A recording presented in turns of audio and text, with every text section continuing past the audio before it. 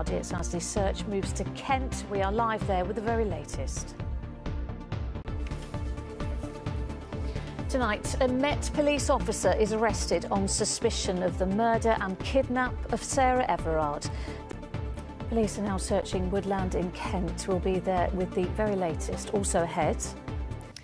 Good evening. We come on air tonight with significant developments in the search for Sarah Everard, the London woman missing for a week. Right now, a serving Metropolitan Police officer is being questioned on suspicion of her murder and kidnap. Sarah, a 33-year-old marketing executive, disappeared last Wednesday while walking home in Clapham. Well, the focus of this investigation has now moved to Kent, where police are searching a property in Deal and woodland in Ashford. Our correspondent Simon Harris is there for us this evening. Simon, what's the latest? Any developments on this story will, of course, be on our website. Just search ITV London.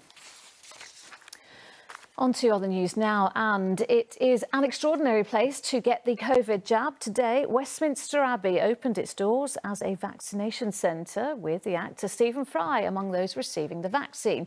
Almost 2.5 million people in London have now had a COVID vaccine, but there are calls from doctors to now prioritise people from ethnic minorities who are more at risk from the virus. Ria Chatterjee reports. The parents of a baby boy who died during a breech birth say they have accepted the apology of the hospital where it happened. Midwives at Frimley Park Hospital in Surrey failed to detect Theo Ellis was in the breech position until his mother Laura was well into labour. There were more errors too when staff tried to resuscitate him.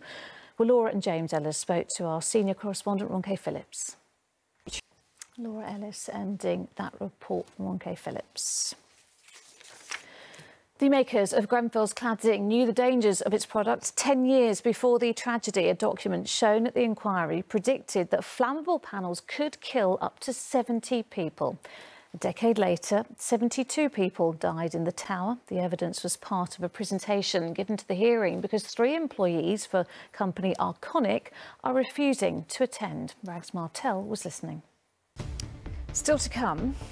But first, low traffic neighbourhoods have divided communities right across the capital, with some finding they make roads safer, others concerned they push congestion elsewhere. In Ealing, nearly £500,000 in fines have been issued in just 1 month to drivers not sticking to the new routes. It's caused anger and confusion, as Chloe Keedy reports.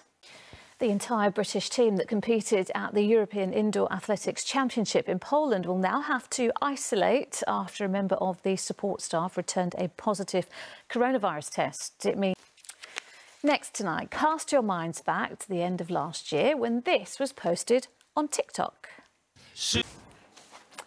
The ITV News continues with the national and international stories at 6:30. Here's a look at what's happening with Mary. Next from us, Sally is here. Sally, awful day today. I didn't enjoy the weather at all, but looking ahead to sunnier times, hopefully, and the return of a big event. Yes, so you may have... Oh, it looked lovely there in those pictures, didn't it? And hopefully by July, it is going to be lovely. But Sally, today, it was really hopeful yesterday with the sun, the blue skies. Today, it was just appalling. I didn't really want to leave the house. What a difference. And that is it for now. We are back with the latest after ITV News at 10. Coming up, Mary with the ITV Evening News. But from me and the rest of the London team, bye-bye.